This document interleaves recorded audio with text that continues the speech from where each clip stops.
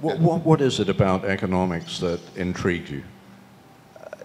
Coming as I did from a society that was not rich, but was full of loving and intelligent and brilliant people, lots of natural resources, bauxite and fisheries and timber and so on like that, where it was a very racially heterogeneous society. There were the makings of success. What prevented it, I often wondered, from the wealth I saw in other places? What is it that caused some societies to grow rich? That was one class of question.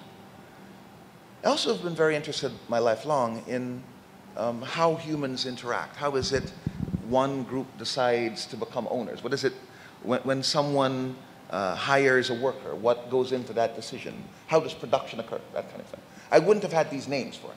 Yes. There would have been ideas that floated around in my mind. What economics did for me from the very beginning was to take that seeming disorder and organize it. Yeah? Oh, I see. I see. There are incentives. I see. There's an objective function. There's equilibrium. I get that. I see where that's going, you see? And it allowed me to make sense of questions that long interested me. As is true with anything that one studies in a scholarly way, more questions emerge as one gets answers, you see? So I answer, oh, I know how to do that now. I know how to optimize, kind of like that. Yeah. I see. But suppose the budget set, because I know what that is now, right? Suppose the budget set isn't smooth. Yeah, well, you see.